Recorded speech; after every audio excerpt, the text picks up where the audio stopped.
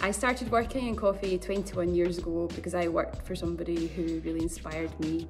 Then I worked in a roastery where I got to taste coffee every day and roast coffee every day and just be absolutely enthralled by how different each coffee can taste depending on how you roast it and how you brew it.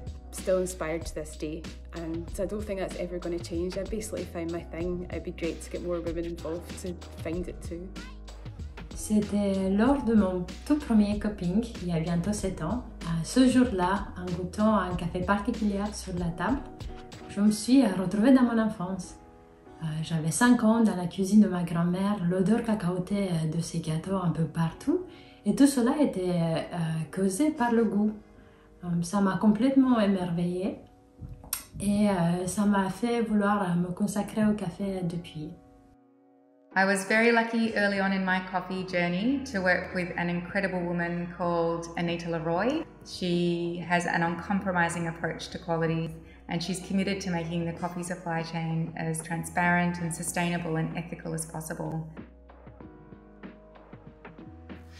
Ich würde sagen, der größte Erfolg in meiner Karriere war bisher der Moment, an dem ich meinem Umfeld klar gemacht habe, dass das Arbeiten in der Kaffeeindustrie als Barista oder als Kaffeerösterin mehr als eine Leidenschaft ist und mich glücklich macht. Auch der Gewinn bei den deutschen Barista-Meisterschaften im letzten Jahr und dass ich bisher von Leuten lernen konnte, die sehr viel Erfahrung haben und sehr erfolgreich in der Kaffeeindustrie sind, zählen für mich als große Erfolge.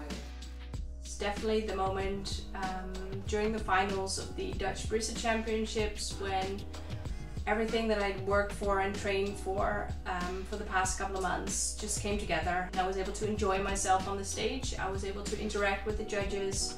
My coffee was tasting the way I wanted. Everything, you know, went according to plan. I was incredibly proud of that.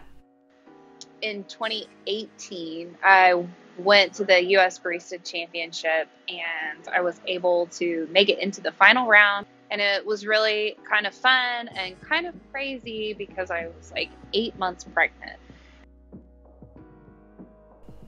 Don't overthink it. You don't have to know everything. There's always going to be people who know more than you.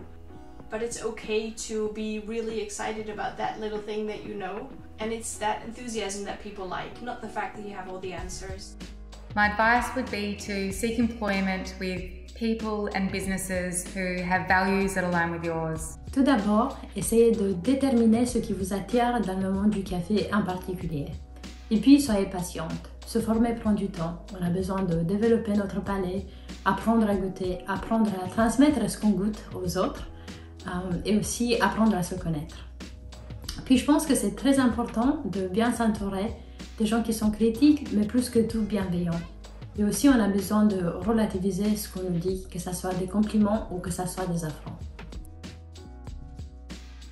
The sensory world of coffee is just really opening up to women. And I feel like the future is bright, that there are lots and lots of opportunities and that women just have to continue to be excellent and, you know, work hard. And I think we're going to get there.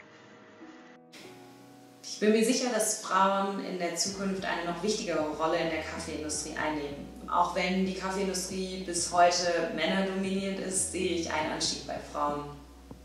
Insgesamt würde ich sagen, mehr und mehr Frauen setzen sich ein, um gleichberechtigt behandelt und entlohnt zu werden für ihre Arbeit, was für mich auch ein großer Schritt in die Zukunft ist.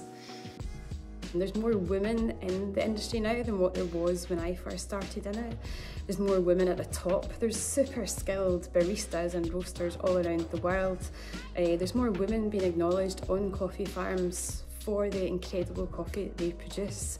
I don't see that trend changing. I can only see that growth continuing, and I find that super exciting. Please continue to empower women and inspire women because, yeah, together women can make a difference.